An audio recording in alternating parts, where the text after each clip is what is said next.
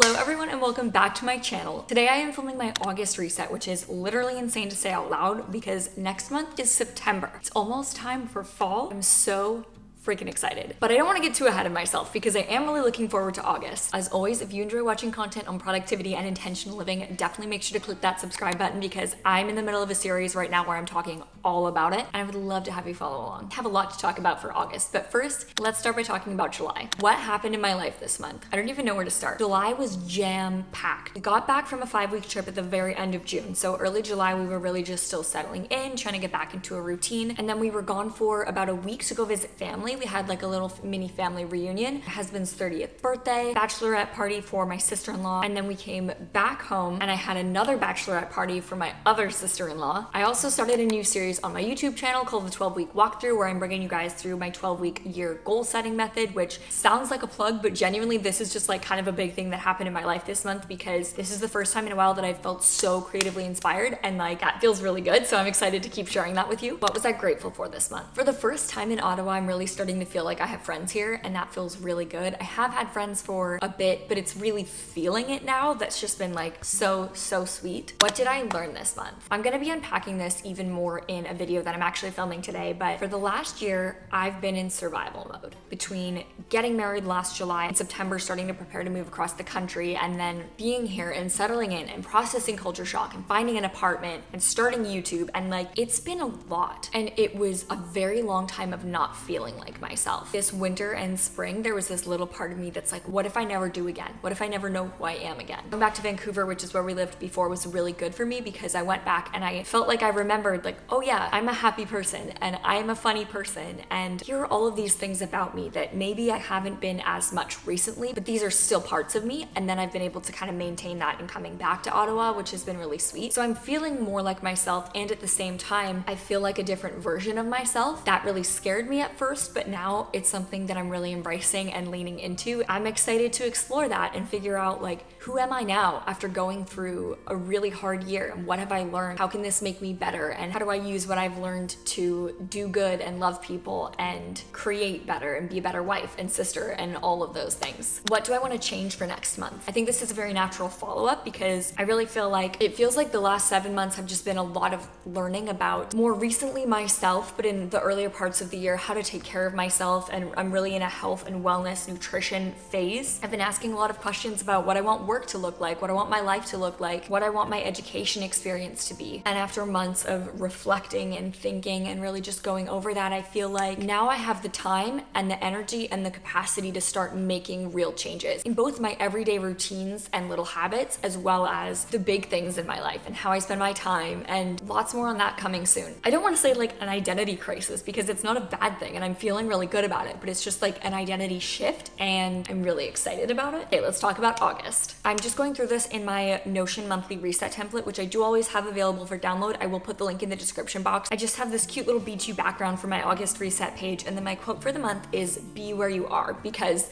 I'm feeling so much like excitement and motivation to just jump into the future and get going. But I do also have some big family events happening this month. My brother is getting married and there's just a lot happening with that. So I don't want to go so far into work that I disconnect from what's happening around me. I don't want to wish that away. I want to be really present and engaged in all those moments. I have 3 monthly priorities for August. These worked out almost chronologically for like kind of the 3 chunks of the month based on what's happening in my life during those times. The first one is connect. I want to connect with who I am. I know I've gone through a lot of change and I don't yet know who I am on the other side of it. So I'm excited to explore that, and I know it sounds cheesy, but like kind of get to know that version of myself. I really want to continue to just connect and press into what the Lord is doing in my life, the ways that He's speaking to me and using me. And my second priority is challenge. I want to challenge my normal and my habits. July being so crazy meant that I was very distracted. I wasn't the greatest wife or friend or sister this month, and I would like to be better in August and just be more intentional and push myself in those areas. Also running a 5K this this month, which I am so excited about. That is not something that's easy for me, and I'm really, really stoked to do that. Finally, my third priority is celebrate. I'm really excited to celebrate this new chapter of my life and to celebrate I'm getting a new sister this month. There's just so many good things and exciting things happening in August, so I wanna make the most of them. Next, let's talk about my August goals. Majority of goals I'm setting for this time period are actually part of my 12-week year goal setting system, so you can hear a lot more about that in my 12-week walkthrough series. I'm not gonna get into all of it just because I know that a lot of you guys are watching, so you know what's happening there. But I do have a few other goals that I'm setting, so I'm gonna talk to you about those. Number one is to run the 5K without having to stop once. I am a little bit nervous about this, but I have done it before a couple weeks ago and I'm feeling good. I'm also running the 5K during the phase of my cycle when I should have the most energy, which is ideal. My next goal is to stop last minute uploads. I have a tendency to sometimes push making thumbnails and video details until like the hour before a video goes live, which is so problematic for me because every time I make a thumbnail last minute, it sucks. Maybe it doesn't suck to other people, but it sucks to me. Thumbnails are something I take very seriously. So I wanna make sure that I'm doing video prep several days in advance so that that doesn't happen. Next is to implement daily wellness routines. Something that's kind of snuck up on me and just really surprised me. As big as I am on personal growth, I haven't really taken the time in the last few years to slow down and identify what routines and habits make a big difference for me in my everyday. And I've just been noticing over the last couple months, little things that I wouldn't have expected to make such a huge difference for me. Ice rolling my face, doing my makeup, being really consistent with my skincare, I think are things that in and of themselves may not make that much of a difference to my quality of life. But every time I do it, it feels like I'm learning to take care of myself and respect myself and love myself in ways that I just haven't before. And it's a really physical way for me to do that when I don't feel that emotionally, if that makes sense. My last three goals are kind of milestones that I want to hit for my 12-week year by this point in time. So I want to hit 7K subscribers. I would like to have a cleaning schedule made and my first draft of my health and wellness binder complete. Those are all the goals I'm setting in August. I only have one habit that I'm really trying to build this month, and that is a morning work routine. So there are certain things that I've been really struggling to complete on a daily basis, and it's really not even that they're that challenging or time consuming. It's just that they're almost so short that in my head I'm like, oh, I'll just do this later, I'll just do this later, I'll just do this later, and then it doesn't happen. So I've decided that I want to establish a morning work routine where when I sit down, I open my laptop, the first things that I do are edit a short, reply to any YouTube comments, and post in my 12-week walkthrough Instagram broadcast channel, which if you're not already a part of, definitely go join. Fun little group chat, we'll hang out, we'll chat, it'll be great. Things I'm looking forward to this month. Okay, number one, my brother's wedding. It's gonna be amazing. I'm gonna sob my eyes out the whole time, but it'll be beautiful. Number two, we are going to visit Zach's brother and his wife, which is gonna be so fun. I will definitely be vlogging that trip, so stay tuned for that. Number three, I'm really just excited about some of the external changes that I'm implementing to kind of reflect who I'm becoming. And number four, I'm really, really excited about the 5K. That is everything in my Notion. Now we're gonna move over to my desk and we're gonna actually do some planning and set some intentions.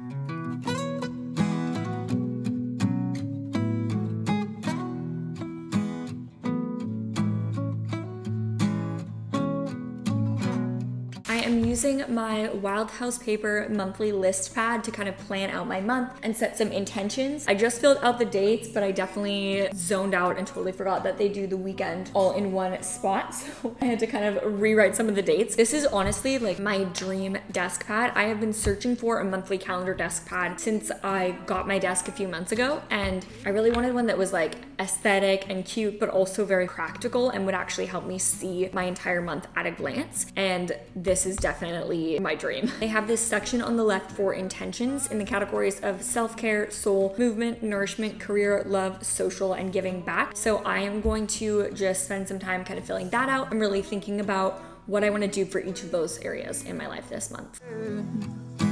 You are all I want and more. It's true.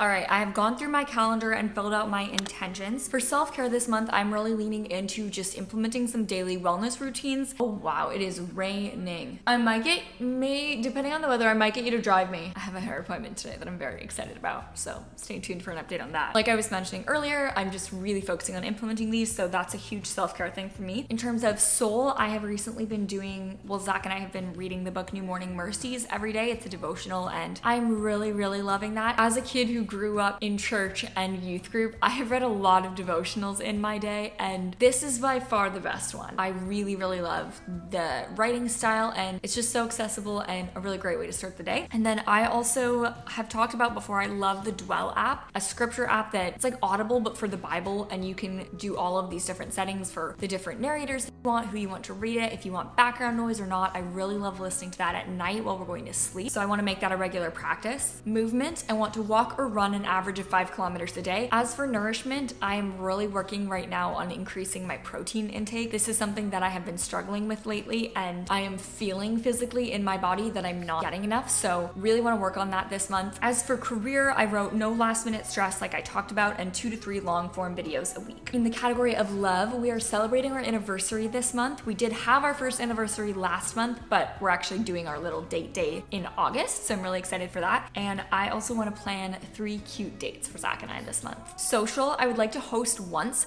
Normally I would set the bar a lot higher than that, but because we do have a bit going on this month and we're only home for part of it, I think once is probably enough. And then lastly, for giving back, I want to continue to tithe 10% of our earnings to our church. And I also want to start researching local volunteer spots. This is something I've been thinking about for a while, of just like, I want to be more involved in our community and where we are. I'm not exactly sure what that's going to look like, so I want to start looking into that now. I also haven't been able to realistically think about committing to something up until this point, but once we're back from the weddings, I'll have a lot more time and just be able to show up consistently, so that's something I want to look into. There's a little section on the top right of this monthly list pad that says monthly mantra, and I just wrote, these are days you prayed for, because in the chaos of everything happening, I think it's been really easy for me to just get like cranky or a little bit frustrated that so much is happening at once, but at the same time, I am living in so many things that I wanted so desperately for a long time, that I've prayed for a long time, and watching so many people that I love have the same experience. So I really, really just want to stop and make sure that I'm taking the time to appreciate that this month. Okay, I'm now just gonna go in and do a little bit of video planning on this monthly list pad. Zach and I have a big wall calendar where we write out important dates that the two of us need to remember. So I use this monthly list pad as a bit of more personal planning.